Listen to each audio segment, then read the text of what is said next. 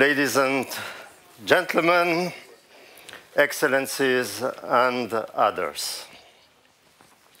We have all been carrying for the past day this GESDA Breakthrough Radar, 1 kilo of possible scientific breakthroughs that could impact us greatly. For those who were here on time for the past quarter hour, you have seen the strong statements that the multilateral community has made on the right to benefit from the advancement of science in the Universal Declaration of Human Rights and in the Covenant of Economic and Social Rights. The right for all to benefit from the progress of science. This resonates, of course, deeply with our anticipation efforts. We want science to be there for the good of all. The texts are beautiful, but are they being used? Does this human right to science have an impact nationally and internationally? Do we even know its implications?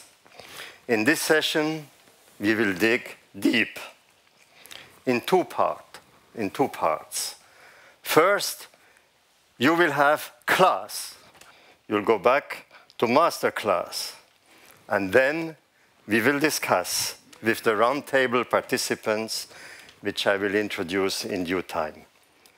And then, if time permits, 1 hour sharp, we'll also discuss with you.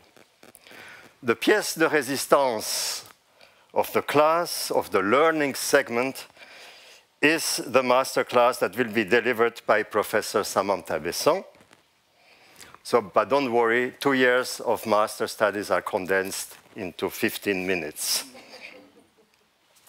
So Professor Samantha Besson is a leading scholar in public international law. She was born in Beirut and comes also from the Canton de Vaud. She holds the chair Droit International des Institutions at the Collège de France and is also a professor at the University of Fribourg.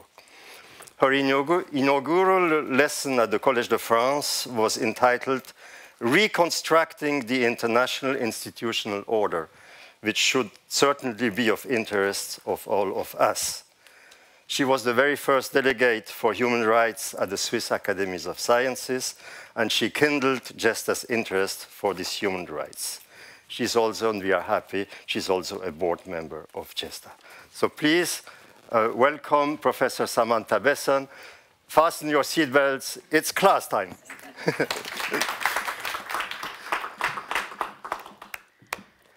So, ladies and gentlemen, good morning. Thank you so much, Gerard, for the kind words. When I was asked to talk to you today, I thought it would be interesting to discuss anticipation under the human right to participate in science. So let me bring you first through an outline. This is what I plan to do with you this morning. First, give you a couple of details and informations about the concepts that are used in this title. Anticipation first, and then the human right to participate in science, and then briefly cover the stakes. And then I'll go through those 3 other points here on the screen. So let me start with concepts and stakes. So Gerard, in his introduction, and the panel in general, uses the term human right to science. But as you may have noticed in my title, I decided to refer to it as the human right to participate in science. And the reason is that I think this title, the human right to participate in science, is more faithful to the origins of the right in Article 27, paragraph 1 of the Universal Declaration of Human Rights. It originates, indeed, in the post-war belief that science should be guaranteed as an independent, participatory good with a strong institutional and normative structure. Of course, as we all know, amidst the Cold War and with the individualization of science, the human right to participate in science lost its participatory dimension in the Covenant on Economic and Social Rights to become a purely passive right to enjoy scientific benefits hence the sadly inadequate term that we use today, the human right to science. The right, then, that was stripped of any social and participatory teeth became dormant, or more exactly, having been stripped of its participatory and social teeth, was put to sleep. Today, as Gérard mentioned before, we're trying to reinvigorate the right. And when doing so, we should aim, I think, at renewing with a post-war consensus on the public and participatory good of science. And this in reaction to the growing individualization, instrumentalization, and privatization of science, but also in reaction to a well-known scientist's counter-reaction every time has been instrumentalized in the course of history. Every time science is under threat of the market or the state, then scientists tend to isolate and self-validate. So that's for the first term. The second term, anticipation. As we all know, Ulrich Beck's coined the term risk society. It then became, in different languages, vigilant society, and it has now turned into what one may describe as the anticipation society. We all rally here under the term anticipation. In short, the point of anticipation turned into an imperative and a concern is to foresee and control as much as possible potential harms to come, and to do so by identifying the risks of such harms, managing and containing them, and even accounting for not doing so. The law, including international law, has been deeply affected by the development of the anticipation concern. It has actually also contributed to its development in return. It's fueling anticipation. This has given rise to a more future-oriented approach to time in the law, and I suppose all lawyers in the room can attest to that. This is what explains the emergence of new legal concepts such as intergenerational rights, sustainability, but also the consolidation of new duties and principles of prevention and precaution, and the renaissance of the standard of due diligence lately. There is, of course, no time to address those concepts in full here, but I will shortly explain the two principles and corresponding duties of precaution and prevention, and the standard of due diligence that qualifies them. Those are the three panels of the anticipation triptych, as it were. So let me start with the first panel of the anticipation triptych, the principle and corresponding duty of precaution.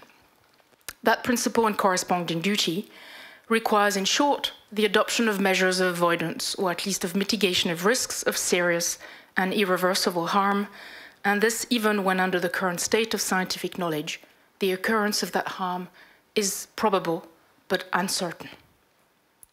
The duty of precaution's relationship to the second panel in the anticipation triptych, i.e. the principle and corresponding duty of prevention, is progressive, and it evolves with the evolution of scientific knowledge. Indeed, once the risk of harm goes from uncertain to certain scientifically, the principle of precaution becomes one of prevention, and a duty of prevention arises. The duties of precaution and prevention are positive duties of conduct, by opposition to duties of result. Indeed, duty bearers are not expected to guarantee the absence of harm, but only to do their best to avoid the harm or mitigate the risk in concrete circumstances. Now, the assessment of what amounts to the duty bearer's best effort in each case is absolutely key. And it's at this point that the third and central panel in the anticipation triptych, the standard of due diligence, enters the scene. This standard of conduct is engrafted upon and qualifies the duties of precaution and prevention I've just presented. Due diligence requires reasonable care or diligence in precaution or prevention. The duties of precaution or prevention are breached in case of unreasonable or undue negligence. The standard of due diligence is violated if two conditions are fulfilled: foreseeability of the harm, the duty bearer knew or should have known about the risk of harm, and the ability to prevent or protect against it, i.e. the duty bearer had the capacity to do something about their risk. Now, you may have noticed that this diligence is qualified as being due or reasonable. And the foreseeability and ability conditions I've just described are qualified as reasonable as well, to the extent that they only amount to what a reasonable person, here the reasonable state, could foresee and was able to do. And they also adapted to the specific conditions of the state and need to be contextualized in each case. So that was a very fast-paced visit across the 3 panels of the anticipation triptych, and I hope this helps clarify what we mean here by anticipation. So now the stakes. Let us make no mistake. There are enough contemporary threats to address under the human rights to participate in science. We will be discussing some of those contemporary threats later this morning: open access, equal access, academic freedom, data sharing, participatory science, indigenous knowledge. Those are very important concerns, and they happen right now. But to the extent that GESDA's focus is on anticipation of the science in the making and of the science to come, it's interesting for us to explore anticipation under the human right to participate in science in the context of plans to reinvigorate the right. So, before addressing what the human right to participate in science can bring to anticipation, let me just say a few words about anticipation, the adverse effects of science generally. It is, first of all, we should say, a very old concern. It's been formulated in various declarations and statements by the UN General Assembly and UNESCO since the 1970s. I won't go into the detail here. And it's been triggered by a couple of realizations. First, the disjunction in practice of moral social progress from scientific progress. It's also been triggered by the realization that science may be put to dual use. And finally, that science may also be abused. Obviously, example of dual use is nuclear energy, but examples of abuse of science would be biological racism. And of course, it's also been triggered by the realization that still applies today, that science may be instrumentalized politically and legally. Here it suffices to think of scientific socialism or of Third Reich's biological laws. But it is also, as we all know, and this is why we're here today, a renewed and more pressing concerns because of changes in the spatial and temporal framework of science. And I'll only mention a few here. First, the pace. Science is developing fast, and high-risk science is developing very fast, with new and emerging science actually merging. The impact over time has changed as well. The consequences of science are now more lasting. They will last over generations, and sometimes they are irreversible. It suffices to think of genetic engineering, but also geo and bioengineering, which are concerns of GESDA. Thirdly, the scale of science is globalized, and so have its effects. Fourthly, there is what one may call today scientific polychrony. Science is globalized, science is privatized, and as a result, the pace of scientific development is different across the globe and across public and private science. And finally, science is still at risk of instrumentalization, but there's also a new risk, which is political and legal scientism, and the increasing role of science in the law. Legal norms are more and more replaced by scientific norms, and international human rights law is actually at risk. For those of us who are deeply immersed in international human rights law, if you look carefully at the language that's been used in recent years, we see terms such as human species used much more often than terms such as human persons. And I could give many other examples of this risk of scientism, including in international human rights law. So let's move now to anticipation and anticipating the beneficial and adverse effects of science under the human right to participate in science. You've noticed that the previous title was anticipating the adverse effects of science in general, whereas this title says anticipating the beneficial and adverse effects of science under the human right to participate in science. Now, the first reaction, and it's an absolutely right reaction, is to say, well, you know, we've had anticipation duties and responsibilities pertaining to the risk of harm triggered by science for a long time in international law. We've had such duties under international environmental law, for instance, but we've also had it, and we have experts in the room, under international biomedical law for many, many decades. We've had it as well, more and more, under international human rights law through the justified restrictions of the human right to participate in science in case of conflicts with other human rights. The human right to participate in science may conflict with the right to life, the right to health, the right to a healthy environment. And in those cases, anticipation duties regarding the adverse effects of science will arise under those other human rights. And they will be perfectly regular anticipation duties of the kind we know in human rights law. But what I'd like to stress here is, by contrast to those existing duties of anticipation of the adverse effects of science that we know under other human rights, and the limits to the human right to participate in science that they justify in case of conflicts of rights, the anticipation duties that arise under the human right to participate in science, that we've not actually tanked over and exploited sufficiently yet, are not only instrumental to the protection of other human rights. The risk of harm at stake, indeed, does not only pertain to the harm to another interest or another right, but the risk of harm is a risk of harm to the good of science itself, and hence becomes one of the interests protected by the human right to participate in science itself. To that extent, anticipating such harms is one of the objects of the human right to participate in science and one of its corresponding duties. So that's a very important specificity. There are three additional specific contributions of the human right to participate in science to the anticipation of the harms caused by science. The first one is its positive-negative dualism. The first Universal Declaration of the Human Right to Participate in Science in 1948 was as much a recognition of the existence of a fundamental and equal interest of all human beings in certain kind of science, as it was a recognition of the vulnerability of that interest and of its need of protection against other kinds of science.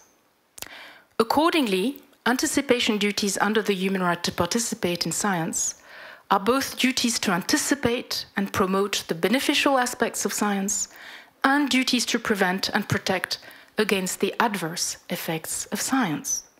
So what this means is that, by contrast to what is the case under other human rights, where anticipation usually fuels fear and control, here anticipation is not only negative and harm-oriented, it is both positive and negative at the same time. And what matters is reaching a balance between the potential beneficial and adverse effects when specifying the content of the human right to participate in science. A second very interesting feature of the human right to participate in science is its participatory dimension. The right protects a participatory good and individual and collective interest in that participation. To that extent, it implies organizing equal public participation in science over the beneficial and adversarial effects of science. And this participatory dimension of the right requires transparency on all questions, hopefully securing more overall predictability in science. Here I would like to mention the citizen juries on genome editing, which is a beautiful way of organizing participation on the beneficial and adversarial effects of science. A third and very interesting feature of the human right to science for anticipation purposes is its communal dimension. The human right to participate in science is not only related to public good, it's related to communal good. Communal literally means in the communal responsibility. It's a communal concern. It's a responsibility of all of us. As a result, the responsibility for anticipation does not only weigh on the shoulders of institutional duty bearers such as the states, but it also bears on all the members of the epistemic community's shoulders.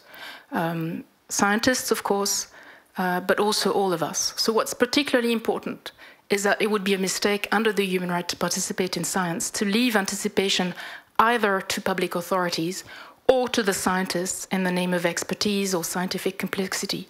It has to be dealt with by both groups at the same time. And finally and quickly, I'd like to go over 2 missed opportunities of the human right to participate in science. At the moment, when scholars are looking into reinvigorating anticipation under the human right to participate in science, they usually throw themselves into the arms of the classical anticipation duties under international environmental law or international biomedical law. So they will precipitate themselves into the usual quantification of anticipation, the instrumental cost-benefit approach to the corresponding duties. So they will move into maximization of benefit, minimization of harm. This is not only a catastrophe for human rights because it treats ends as means, but it's a catastrophe for science because it entrenches a predominantly instrumental approach to science, treating science as an end product rather than as a process.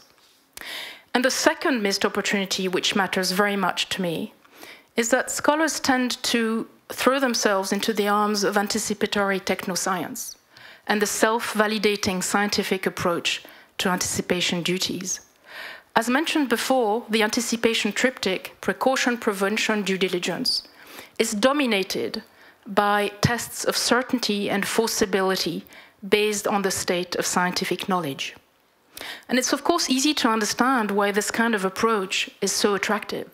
It proceduralizes, it technicizes, it makes it seem as if it's all more objective and universal. But there's something lost in international human rights law by doing so, and there's something lost in science. Let me say what it is, and this will be my conclusion. By applying an approach based on scientific predictability to the anticipation of the beneficial and adverse effects of science, anticipation becomes circular. You can't address scientific harms by using a scientific method. This leads us straight into the kind of scientific self-validation that was criticized by Robert Merton more than 80 years ago. So yet again, on the brink of very dangerous technologies, science, or a certain predominant science at least, is in a position to determine its own ends and value with the complicity of human rights lawyers. This is very serious, and I mark my words. Going down this path risks undermining the whole purpose of having an independent guarantee of science under international human rights law. And there's much more that we can discuss, which I've left for discussion. The need to discuss intergenerational anticipation and the need to discuss international institutions for anticipation. Luckily, GESDA is organizing a workshop on this, and there will be results that we'll be soon sharing with you. So thank you so much for organizing me, and I look forward to the rest of the panel. Thank you. Thank you. Thank you. I think maybe we should have shortened it to 1 year, not to 15 minutes. Very rich contribution, but I will now say the human right to participate in science, which seems a very important line that we should not forget. To give you time to digest this very rich input, we will have now a little video in color, and it's a recorded statement by the Assistant Director General of UNESCO, Gabriela Ramos. UNESCO is, of course, one of the agencies in charge of the human right to participate in science, if I may express this very slowly. Unfortunately, UNESCO has, at the same time that we have our summit, their executive committee, and so Gabriela Ramos could not attend in person. So we have a 5-minute color video with the input from an important agency for the reviving of this human right. I'm delighted to contribute to your deliberations on reviving the right to science. And I would like to thank GESDA for the invitation. Despite the extraordinary progress in all fields of science, we are far from being able to consider it a right. The right to do science, the right to benefit from science. Many of the new and persisting challenges are human rights issues. For instance, scientific freedom faces increasing obstacles with 332 attacks on higher education documented in 2021 alone. This was done by Scholars at Risk. Access to scientific benefits also remains highly unequal. As of April, 72% of people living in high-income countries have been vaccinated against COVID-19, compared to 15.2% in low-income countries. And I'm just talking about one dose. Trust in science is being eroded by disinformation and misinformation, spreading through the digital world, but also fueled by rampant populism. In a global Pew survey conducted before the COVID-19 pandemic, 17% of the people that answered responded that they do not trust science, not too much, not at all. And this is a problem. In Central African countries, trust in science was barely 48% of those surveyed. The internet divide persists, impacting on access to vital information. 96% of the almost 3 billion people who do not have access to internet live in developing countries. And what about gender? Gender disparities remain deeply, deeply rooted. Women are significantly underrepresented, for example, in the STEM community, with only 28% of STEM professionals, and only 22% in artificial intelligence. Leadership positions are particularly hard to reach for women, and this continues for decades. At the same time, we have good news. Today, we have a stronger normative framework, and we are proud of the central role of UNESCO instrument in expanding protection. Our 2017 recommendation on science and scientific research pushes us to go beyond economic growth or innovation as the traditional framework and to link scientific advancement and innovation with the well-being of our society's more marginalized segments. And all of that in an environment where policymaking is informed by science and scientists that really are working with a lot of interference. Our 2021 recommendation on the ethics of artificial intelligence is also contributing to this environment of open science, of trust in science, cracking the algorithm for greater equality and social justice in these technologies, and also putting gender equality at the center, featuringly prominently. Moreover, we have more robust operational guidance and fast expanding literature. So we need to move more decisively towards anchoring science in human rights, building on this positive momentum. In particular, we need our members to be accountable. They need to deliver on what they sign. And this recommendation, the 2017 recommendation, has a very strong monitoring system. And we will be promoting this strong monitoring to advance better understanding of scientific freedom and to put this issue in the radar of governments, of stakeholders, and also to be able to develop a comprehensive set of indicators and a framework to strengthen member states' compliance with international standards. We should do our utmost to raise the profile of this right, and cutting-edge content is critical. Just this week, we launched the first ever massive open online course, a MOOC, on science and human rights that I would like you to invite to explore and disseminate. Knowing about the right to science is an absolute prerequisite to be able to promote it and defend it. Let's join forces on that. And we absolutely must redress gender inequalities.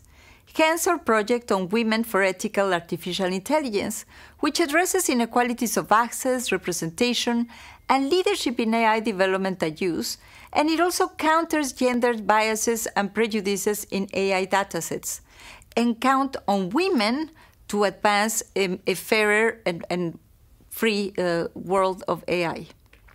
Finally, we must expand alliances. We know there are many people that share our shared concerns and share our same beliefs. So we need the human rights communities to embrace the right to science, as it has done with all other rights. And we need the scientific community to open up the world of legal obligations and entitlements. And that's why I'm really glad to be with GESDA, because I know I'm talking to the converters. But you need to help us really to put the right to science high in the international agenda. UNESCO is keen to work with you to create these bridges and take this agenda forward. Count on UNESCO. A recorded applause. We will send you the applause, Gabriela. And you have not finished learning. Now there is a MOOC, so please check it. May I now ask the panelists to come to the stage?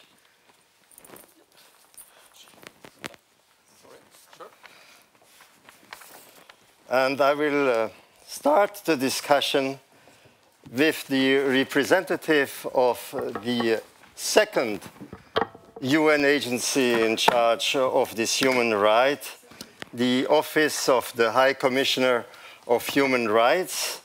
I mean Alexandra Xantaki, please sit. And Alexandra Xantaki is Greek, that's a quality, and is professor at Brunel University in London and a senior fellow at the Institute of Advanced Legal Studies in London too. And if two jobs were not enough, Alexandra was appointed the UN Special Rapporteur in the field of cultural rights 1 year ago. You are a leading expert on indigenous rights in international law, and we are very lucky to have you with us. So as a first question I would like to ask you, could you develop the challenges, the work to be done that you see for the human right to participate in science in the perspective of being a special rapporteur for cultural rights? Thank you. Does this work, right? Yeah. Thank you. Thank you very much. Good morning, everyone. I think that I am completely in sync with Professor Besson about the challenges. The right to science has not been developed enough and certainly has not been implemented enough. The discussions on science tend to put on the side the human rights framework, even though the human rights framework offers very clear dimensions and very clear directions regarding current crises and current issues we have. So first of all, as a right, it has a scope, beneficiaries and duty bearers, and in all three of these, we have challenges. First of all, the scope of the right. Still, we focus so much on access to science, which of course is still an issue, but we forget about the other aspects. I would differ a little bit from Professor Besson in the sense that participation for me seems to be a little bit passive. The indigenous debate has shown us that we should be talking in local populations, and now we have a declaration on peasants, etc., shows to us that we have to focus on leading, so participation, consultation, free, prior and informed consent, and these marginalized persons leading scientific projects, and we do not see this.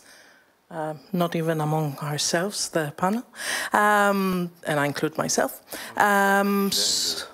Secondly, it is the scope does not talk almost at all about benefit at the moment. There is no discussion on benefit. Practices of expensive subscriptions to access peer-reviewed scientific publications make knowledge and the debate less accessible across the globe, and the debate is very much restricted to the scientific community. And even what we mean by scientific community is interesting. The examples that I have heard and I very often hear come from very specific areas of scientific community, and there is a discussion, an ongoing discussion on academic freedom, and I would like to learn more about how the two interact, academic freedom and scientific freedom. So the scope needs more discussion and elaboration. Secondly, beneficiaries. Beneficiaries. We have put aside local indigenous populations, and when we refer to indigenous peoples, we make them into a sui generis category. Very often when I ask the question, international organizations or states say that, oh yes, of course, we have this completely different separate system for indigenous peoples. And we all know that what we mean is that we are, states and international organizations are very worried about what they call opening the floodgates. But in international human rights law standards, we don't just talk about indigenous peoples anymore. Even when we talk about free, prior, and informed consent, we talk about local populations and others. And I think also when we talk about participation, the right to participate in the science cannot be only focused on scientists. We have seen that, unfortunately, the COVID debate has shown us has confirmed once again how reluctant the general population is to accept the opinions of what they see as experts, who they see are separated from them, and something has to happen with that. So beneficiaries. And finally, duty bearers. We can talk about the states, and of course the state should be the first call of reference, but we do have pharmaceutical corporations and other corporations that are becoming very powerful, and we try to avoid the issue. And intergovernmental organizations. I mean, WIPO is still very reluctant to accept that the human rights standards and human rights discussions. The World Bank, I think, gets almost spots whenever the word human rights is being mentioned. So I think that at the moment these are the challenges. Thank you. Thank you. Any one of you would make a short comment to what you just heard, also from Gabriela? Otherwise, we move on. I turn to Andrea Boggio. He is Italian, that's also a quality, and professor of legal studies at Bryant University in Rhode Island. And you were trained in Italy and Stanford. And you are what I would, and don't take it badly, an applied scholar, so you have tried to apply the human right to participate in science to science being made today. And so my first question to you would be, so in the real world, how were you able to use the human right to science framework in the realm of medicine? What has happened there? Thank you, and thank you for an invitation. And I hold a dual passport, so you can use my American identity if you like that better. I think the challenge is, so I'm a legal scholar, and I do work both with the other legal scholars in refining the more theoretical aspects, and there's still a lot of work to be done to really identify the proper meaning of the words in the treaties. But there's also work to be done in translating that into action or standards that can be used in practice in science. So I'm a scholar who does science policy and international law. So I think the challenge in part with human rights is we have this very general and abstract language. How we translate that into something that can be meaningful to people in the field. Human rights, just to give you another 30 seconds legal lecture, law lecture, is primarily law for the governments. And so how do scientists and technology developers engage with that? And so in order to transform this very abstract principle into practice, I think one necessary step is to identify certain standards for practice. So how we move from the general to a lower level of abstraction when we identify proper standards. So one example is to think about data sharing or access to data. And I think the next speaker is going to talk more about scientific publications. So these are standards that are more close to the field. And so there is standards that apply to governments. And here you can look at the work done by UNESCO on so-called open science and the recent recommendation on open science that explicitly recommends implementing programs to share data at the level of governments. But also scientists themselves can adopt some of these standards and make them their own in their practice. And I think I completely agree with the idea of participation as a simultaneous involvement of all the actors, scientists, governments, and society. And so here you can look at various programs, consortia particularly of scientists, and has been explicitly used in a consortium called Global Alliance for Genomics and Health, where the human rights to science is foundational to scientists agreeing to be part of the alliance. So it's like a club, and one of the rules for participating is the agreement to share data. So this is not for publication, this is data sharing among scientists who belong to this alliance. So that's another way to implement the right to science, by having scientists themselves adopting some of the standards and agreeing to open science in their practice of science. Now, will the public benefit?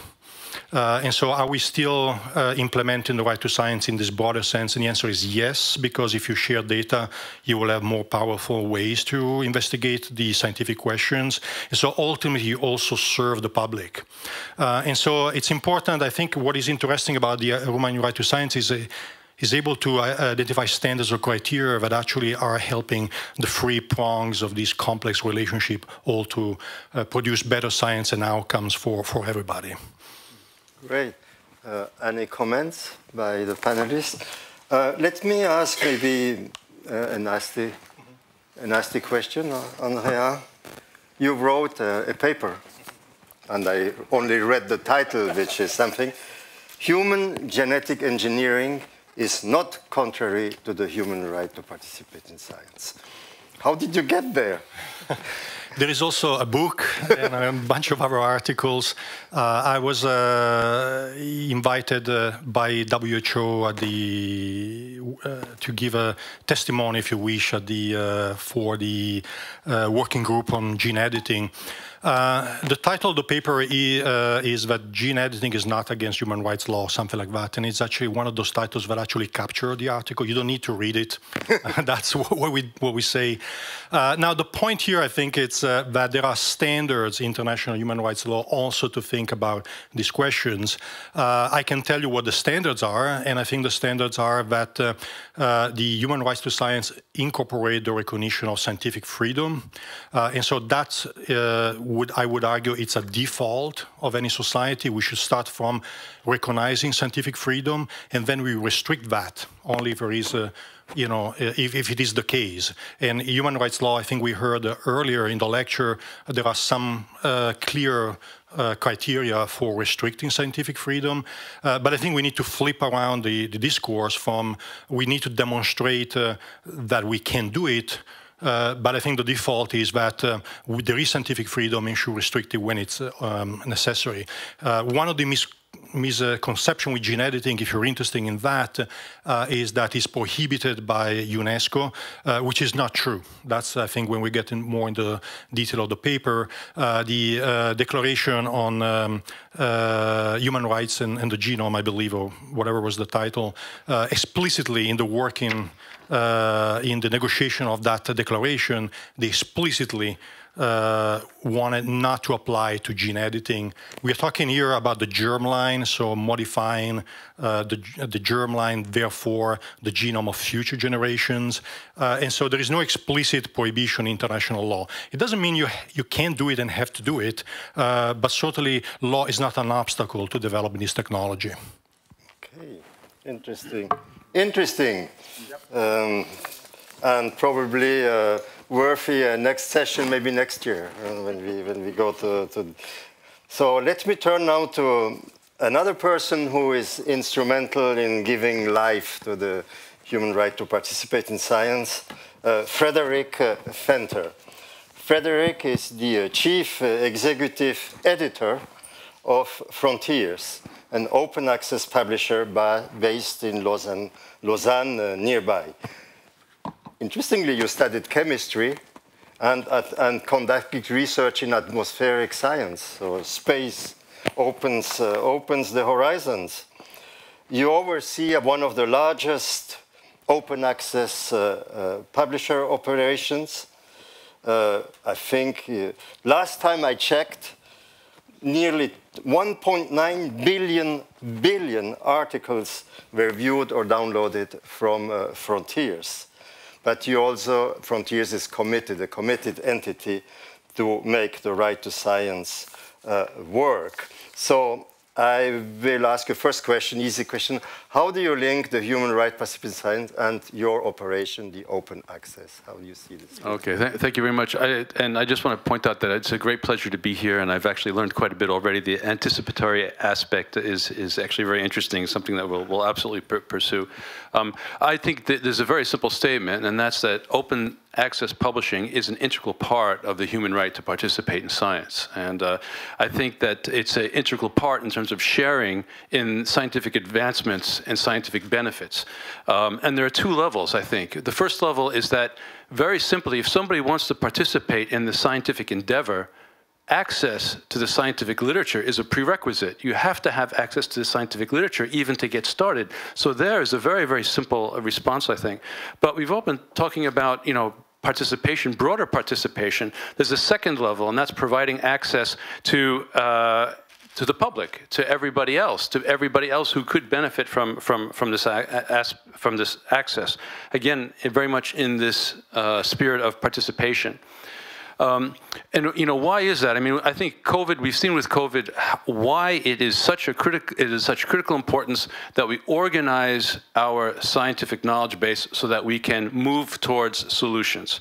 And we have to be thinking about startups, we have to be talking about innovators, we have to be thinking even about our schools. And if we're actually able to develop, to work in terms of driving these two levels effectively, we will find solutions to these challenges more quickly, better solutions.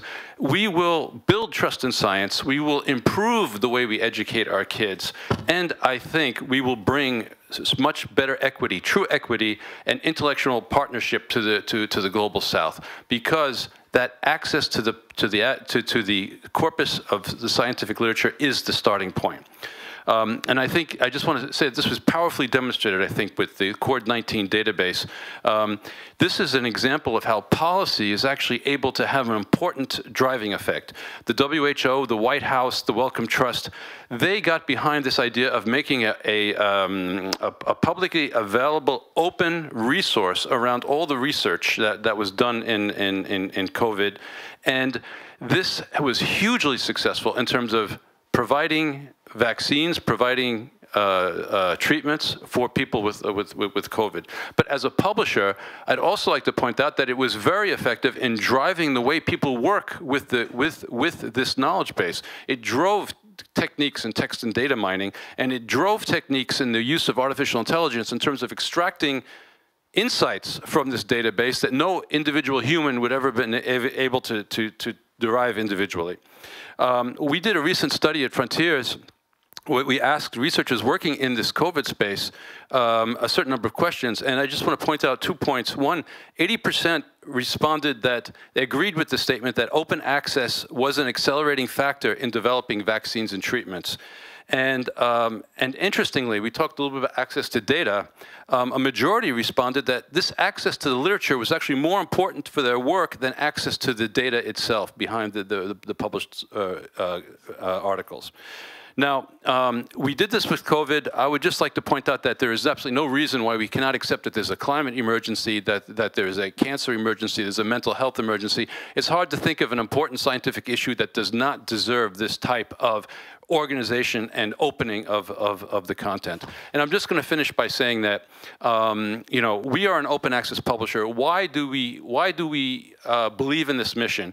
In 1948, when Article 27 was written, distribution of scientific output was done by print. It was and actually getting copies, getting 1,000 copies of your work distributed to the most important research laboratories around the world was the best that could be done with the technology at that time. And copyright transfer to the publisher was actually an enabler. It allowed the publisher to do this in a very effective way and not have to worry about negotiating every time there was a change in, for example, a commercial strategy.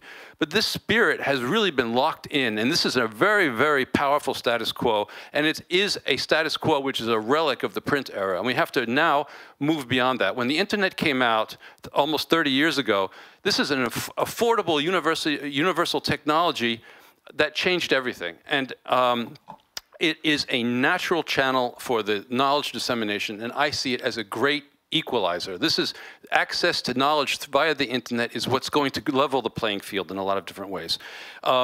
So today, in the spirit of Article 24, if you have a platform to deliver, to organize scientific content, if it does not benefit from this basic foundational tool, the open access via the internet, you're getting off on the wrong foot.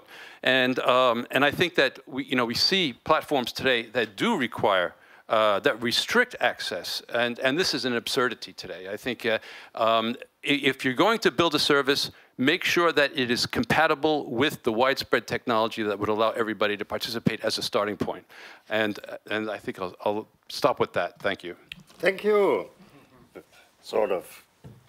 There's energy there. Good. So let me turn to our last panelist, turn back to Switzerland, and introduce Thomas Zeltner. He's a physician and a lawyer, so both worlds. He is the former Secretary of Health of Switzerland, so our health minister, has been the health minister for 18 years. 19. 19 more. It was long. Even more. He knows Geneva International well. He had many influential appointments at the WHO, and if I'm not mistaken, you are the current chairman of the WHO Foundation. So, but today we welcome you as the president of UNESCO Commission of Switzerland. And thank you for doing that too. So the Swiss Commission of UNESCO has had a deep work on the human right to participate in science. They have actually published a report. We will find a way to send you the link so you have something to read for the weekend. But what is the one key message from this work in Switzerland? Well, thank you so much, and very glad to be here. I mean, there are, for me, three key messages, and the Commission of UNESCO in Switzerland is here to defend the content, the rights, defined by UNESCO. And what we realized, and that's the reason why we took it as a priority, if I ask our government, are you aware that there is a human right for science? I would say 7 out of 7 would say, gee, never heard of it. If we ask the parliament the same question, they would say, whoo, and what's the meaning of that? And thirdly, and we need to talk about that in Switzerland, given that we are a direct democracy, the general public, and we can make the test here in town, ask someone, have you ever heard of the right to science or participate in that? They would say, never heard of it. So the UNESCO Commission said, that's a big problem.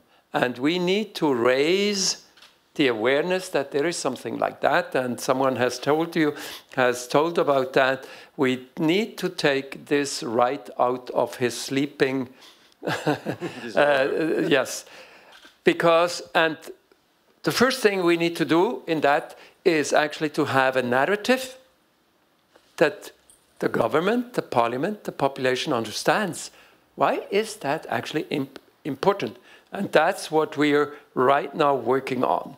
The second point I want to address is we just come out of this COVID pandemic, I dare saying that, and we nevertheless need to take, and the government needs to take the lessons learned and to change. And one of the lessons we learned is, have we been as well and as good as we could have been when it comes to applying the precautionary principle and the science behind that? Everybody in the room knows that. Switzerland was crazy enough, and I'm part of the team, to buy for 8 million Swiss people, out of which 6 we estimated will vaccinate. We bought 35 million doses of vaccine. Crazy. And behind that is a perception. How does the government perceive precaution? And our explanation was, we don't know how much of these products come out, how far is the science, and the excuse, we will certainly be in a position to export what we don't need and to give it to lower income countries. Both of that has not really happened. So we need to, for a next crisis, and the next crisis will certainly come, learn how to interact between science, the scientific community, the government, and to become better there. And the third message, which I think is extremely important too, and I think has been alluded a little bit, all these topics have been extremely politicized and dividing. And there are all these fake news out. It is very difficult for decision makers to understand, where do we stay here, what is fake news. I had a very interesting interaction now with the enemies of vaccination. And they're really organizing a social network, a social movement, and can become very strong and very dangerous.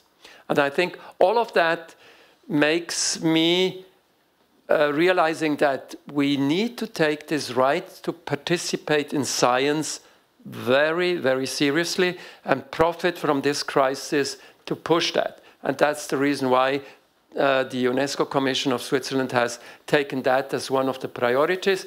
I would like to thank Gérard and others who have actually participated in April on a seminar in the Geneva Human Rights Dialogue, and we will continue on that. The first thing is really to say, what is the narrative? What do we need to tell the population about this?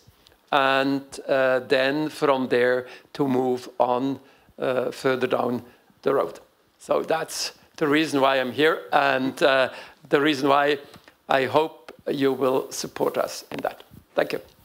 Thank you very much. So I hope today we started to build this necessary narrative. As a Swiss, I'm torn between continuing the discussion and being right on time. So I will make a compromise. Does any one of you panelists have a burning sentence to deliver? Please do so. But may I? You may. I have a burning sentence to deliver. I would just say that in terms of the specific context of scientific publishing that I touched upon, I think let's keep in mind, in order to be compliant with the spirit of Article 27, and in order to protect and to anticipate the problems that we're going to be facing in the coming years, we have to protect against misinformation. We have to have a knowledge base of validated knowledge, and that must be fully open, and there should not be any technical, financial, or logistical reason for this to be any other way. Thank you. Alexandra, please. And I think that it is very important to acknowledge that science sometimes, unfortunately, the way outside a human rights framework contributes to maintaining structural discrimination. And it is extremely important to create structures and implement the human rights standards so that science helps the equal equality rather than have the opposite effect. And I think that we need to reflect a lot more on every aspect of science and how it contributes to structural discrimination. Thank you. Thank you. Andrea? Yeah, I've been thinking a lot about this narrative since I've learned myself that this right exists and what is the meaning, how you can explain in one sentence what it is. And I'm still working on that. But one idea is it is a framework for thinking about the social contract between science and society. This is language that goes back to the 40s, but I think we haven't really thought about that much. So to me, that would be one of the pillars of this narrative, to think that there is a social contract between science and society, which works both ways. Great. Thomas? Easy. Please, those who are on the board of GESDA, take this message back. The right to science should be also a priority of this organization. Don't forget about it. Take it as a priority. I'm glad to come back next year and hear you decided it to be a priority. Thank you. Thank you. So the last word to Samantha, please. Well, I'm really pleased Andrea brought the 40s back, because the normative structure of science, this is what we should be working on. In the general comment in 2020, the Committee on Economic and Social Rights referred to the need for a national framework law on science. And this is something we should work on domestically, at the Swiss level, for instance, but also internationally. We definitely need some strong legal normative involvement with science at the international level. Law doesn't need science so much, but science does need the law. And I think this is my takeaway message. And maybe a second takeaway message is, you've heard us talking about the human right to science or the human right to participate in science. I think there's a lot of harm being done by repeating right to science rather than right to participate in science. And I think that we need to worry about the words. Words count. So let's do something right about talking about the right to participate in science. Thank you. Okay. Well.